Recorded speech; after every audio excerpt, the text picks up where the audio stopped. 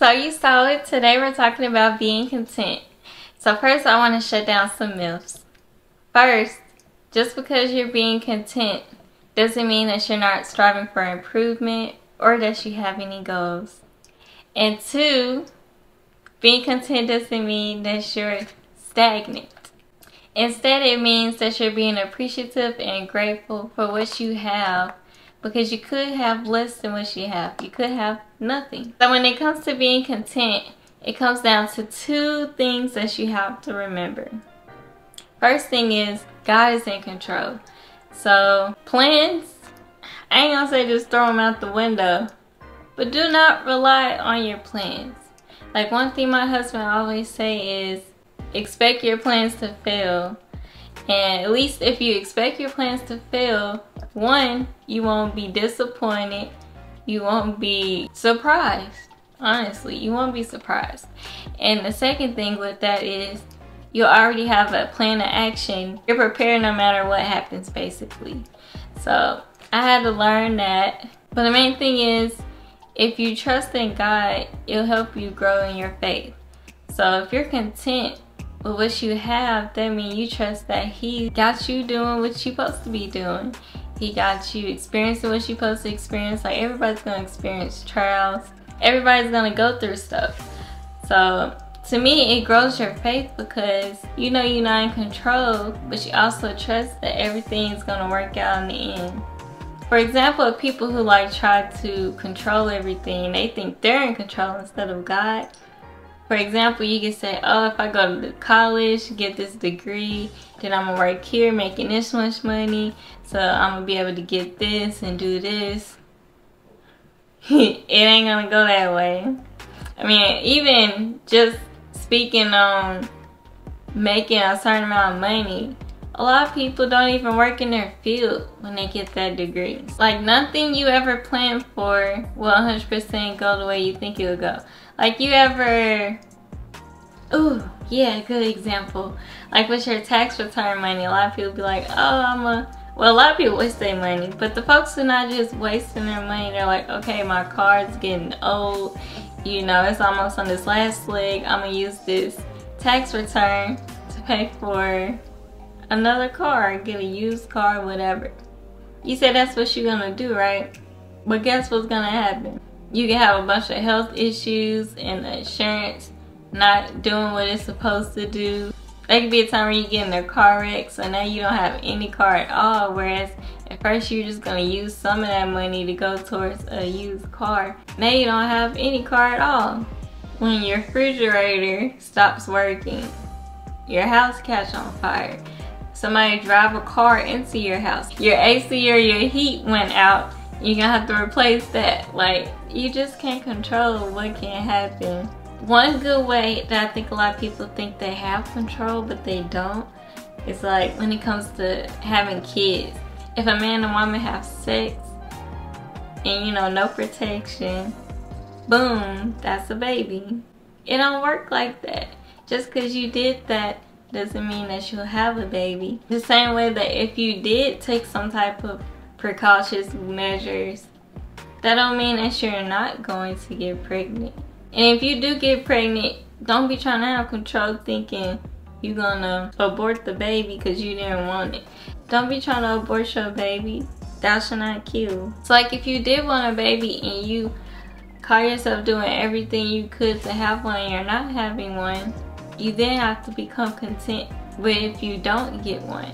If you don't have a child, you still gotta be content, and you gotta find some type of way to make the most of it, because that's what He wants right now for you. So you have to have faith that whatever He wants you to endure through right now, whatever He visions for you to happen in your life, you gotta roll with it, you gotta accept it, you gotta have faith that in the end all of it's gonna be good. Second thing that you need to remember in order to be content is, do you have what you need to live? So in the Bible, it says that the main things you need to live is a house, clothes, food, and water. So if you got all four of those things, anything else you have, that's bonus. That's blessings, honestly. So you shouldn't be looking at it as, oh, this car about to break down, oh, I had the same clothes for 5 years, my socks got holes in it. Like, the socks still can keep you warm. But like I said, if you can't afford to get better socks, you still gotta be content with what you have. At least you got something to put on your foot, okay?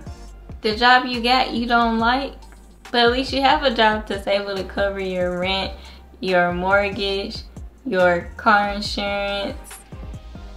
Hopefully you got some savings, electricity, water, things like that. If you're able to pay for that stuff, yes, you can strive and want a better job and do things to get a better job.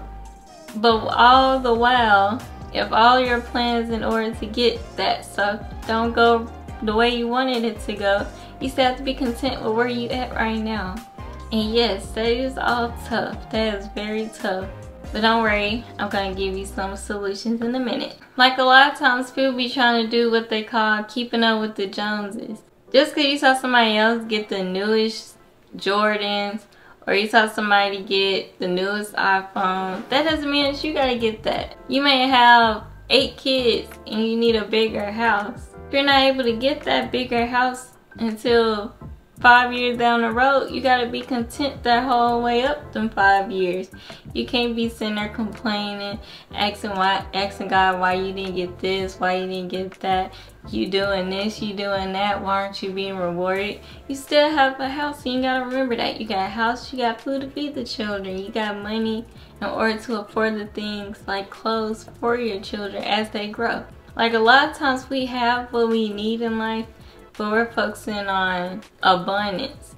We want a lot of stuff that you could call vain, honestly. Stuff that really is not important, and it doesn't make a difference to your walk with God. Things you can do to become more content includes praying and fasting, as well as meditating on scriptures. So we're going to go a little more into meditating on scriptures. So when you meditate on scriptures, that's you reading and keeping in the back of your mind whenever you're struggling with something. You repeat something in your head, and that reminds you and gets you back on track to where you're supposed to be, what your goal is, how you want to be. So in this instance, I'm going to share some scriptures that I read and I like to meditate on when I struggle with being content. My favorite is Matthew 6:33 because it honestly helps you get your priorities right. It talks about how you need to put God first and be righteous, and everything else you'll end up receiving. Being righteous means to keep the commandments. So if you're keeping all his laws, all his statutes, all his commandments, then everything else he gonna take care of, because you're doing what he wants you to do. You're pleasing him. He's gonna please you. We're his children. He wants us to be just as happy pleasing him before he make us even a little more happier by giving us other things that we might want it. So all in all, you have to be pleasing God spiritually in order for him to do anything to please you here. Because honestly, anything he do to please us here isn't gonna matter when Christ returns. So if you enjoyed this video, you'll definitely enjoy this one. Bye!